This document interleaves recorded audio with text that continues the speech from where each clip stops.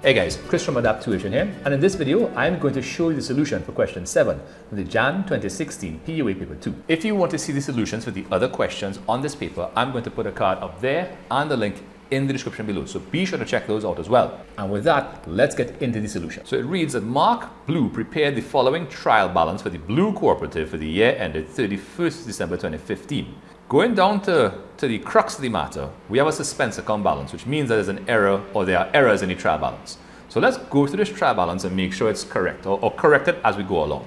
So the Blue Cooperative corrected trial balance as at December 31st, 2015. Accounts payable is the first item that is a liability, and liabilities have credit balances. Purchases is an expense. Expenses have debit balances, so that is one error that we have to correct. The patronage refund, that is also an expense which goes on the debit side. Discount received, that is a revenue that will have a credit balance. Loan interest received is also a revenue, and I just said revenues have credit balances. Premises is an asset, so that is correct in the debit column. Inventory is also an asset, so that's in the wrong column there. So let us put it in the correct column. Then we have the provision for depreciation on premises. Now that is a contra asset, and as such will have a credit balance. The cash, equipment, and accounts receivable, those are all assets and should all have debit balances. So there are two errors there so far we picked up: equipment at cost and the receivable. Rent received in advance, so prepaid revenue is a liability. That will have a credit balance, sorry, my apologies. So loan and provision for depreciation equipment. So loan is a liability, credit balance. Provision for depreciation, contra asset, credit balance. So those two items are correctly inserted there, sorry. Bank interest earned, that is a revenue. That's going to go on the credit side, so that's an error. Members honoraria, right, so that is a debit item, that's fine. And the capital is 107. So let's see if we balance off here. 704, 200. So we're good to go there. Okay, so let me just rearrange my screen because we're in for some double entry work now. Okay, so it says here that F. Phil recently started business with 22,000 in the bank and recorded the following transactions for the month of July 2015. So what they did is they gave us a bunch of T accounts to populate. So let's go through that. So the first thing is he started business with 22,000 in the bank. So we know if that's the case, we have to debit bank because bank is an asset and it's increasing. And of course, capital is also increasing, so we have to credit capital. Next, on the 2nd of May, we bought equipment for 7,000 paying by check.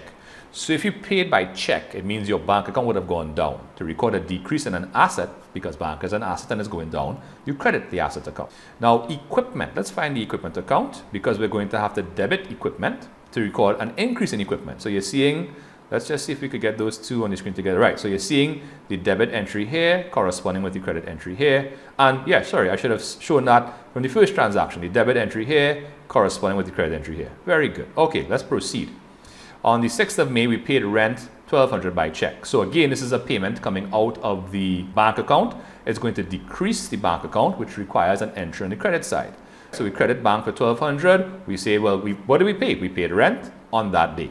Let's go down to the rent account now, and we're going to record that entry on the debit side because every debit needs a corresponding credit and vice versa. So on the debit side, 1,200, where did the money come from? Bank. On what day? The 6th. And rent is an expense, and when you pay an expense, you debit because the value is going there. So again, you could apply that hack. So if any of you watch my multiple choice series from 2020, I had a little hack with double entry: credit where it's coming from, debit where it's going. And what I mean by it is the value. Wherever the value is coming from, credit where it's coming from, and you debit where it's going. So if we scroll back up, we could actually kind of see that in play. When the owner started business, the money came from capital. So you credited where it came from, and it went to bank. You debited where it went. Similarly, when we bought the equipment, money or value came out of equipment, so you credited there, and the value went to equipment. You debited where it's going. And like I just said, same thing here with the payment of rent. Money or value came from bank, so you credit where it came from, and you debited where it went or where it's going. So you credit where it's coming from, debit where it's going. Now, just a disclaimer, that only really works in some of these earlier transactions here. In some of the later ones and transfers and closing entries, adjusting entries, it doesn't work the same way. You need to be mindful of what you're doing and your double entry rules. But to get your foot in the door, to get a little toehold, that's a nice little hack you could use. Credit where it's coming from, debit where it's going. Okay, next, on the 8th of May, we bought goods on credit from S. Sampson for $3,500. If we bought goods on credit, we're going to need a purchaser's account. And we're going to debit that because we bought goods on credit from Sampson. So value or goods is coming from Sampson and it's going to purchases. So we're going to have to debit purchases and we're going to credit Sampson. And we can see the corresponding debit and credit entries for this transaction. So this is the debit to purchases. So another issue people have is that they go on this side and they put the debit and they put Sampson and they think that they debit Sampson. No, this is a debit in the purchases account, just like this is a credit in the Sampson account. And again, credit, we bought goods on credit from S. Sampson, so we credited where the value came from and we debited where it went. So credit where it's coming from, debit where it's going. Next, sold goods on credit to M. Long for $2,100. So if we make credit sales, let me scroll down a little bit. So value is coming from us and going to the debtor. So you're going to credit where it's coming from. So you're going to credit the sales account and you're going to debit the debtor. Now you also credit the sales account because sales is a revenue. And when you make a sale, you earn revenue. So you're going to credit there to record the earning of revenue. And when you sell to someone on credit, they are now your debtor. A debtor is an asset. And the asset is increasing. So you debit to record the increase in the asset. All right. And again, you can see the corresponding debit and credit entries here. Next. It says, bought equipment on credit from furniture and things, $2,500. Okay, if we bought equipment is an asset, so we're going to debit the asset account, and we're going to credit furniture and things because it came from there. So again, you could use credit where the value is coming from and debit where it's going. Alternatively, and probably more properly, we are debiting the equipment account because equipment is an asset, and if you're buying more equipment, your amount of equipment is going up, and to record an increase in an asset, you have to debit the asset account. Furniture and things, if you buy on credit, it means you didn't pay them. That means you owe them money, which means you have now a liability, and the liability is increasing. And to record an increase in a liability, you have to credit the liability account. Paid Sampson $3,500 by check. So if we paid Sampson, let's go back up. So we're going to have to go to bank. So money, again, is coming out of bank. Bank is an asset. If your asset is decreasing, you have to credit the bank account. And it's going to Sampson. So Sampson is a creditor. We owe Sampson money for credit purchases. When you pay Sampson, you are reducing the amount of money you owe, thereby reducing your liability, which requires a debit. Or again, because money is coming from bank and going to Sampson, you credit where it's coming from, you debit where it's going. And finally, we have paid furniture and things, $1,500 by check. So we're going to have to credit bank because, again, we're paying by check, so money is coming out of bank. So bank is decreasing, and to record a decrease in an asset, you have to credit the asset account.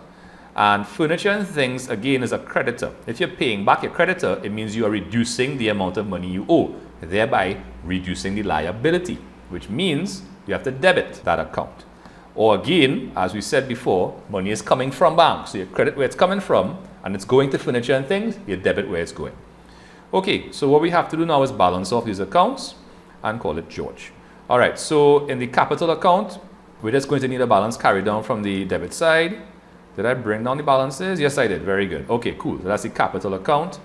The bank account, I'm going to see a total there of 22,000. We're going to need 8,800 on that side. That's going to be brought down on that side there. Equipment, 9,500. So we're just going to take a single balance there. 9,500 brought down, carried down from the credit side, brought down on the debit side. Rent expense, similarly, we just have one entry in that account. So we're going to need a balance carried down from the credit side, brought down on the debit side. All right, let's go back up to the next side. Let's go to purchases, right? So purchases, we had one entry. So we're just going to have a balance carried down from the credit side and brought down on the debit side. All right, let's go to S. Sampson. So S. Sampson, it looks like we paid off, right? The debit side and the credit side totals were the same. So there's no balance in the account. So we just total it and close it off.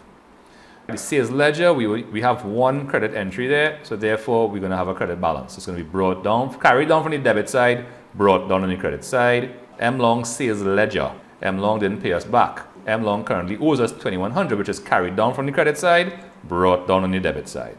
And furniture and things general ledger, we owe them $2,500, we pay them back $1,500, so that means we still owe them $1,000, which is brought down on the credit side. Okay guys, so that's about it for this question. If you have any more questions, please let me know in the comment section below. If you want to check out any more videos, I'm going to put some cards up here. Don't forget to subscribe and click the notification bell so you know every time I drop a new video. Don't forget to check out my website for free POA handouts. And as always, thank you so much for watching. Take care of yourselves. I'll see you next time. Bye.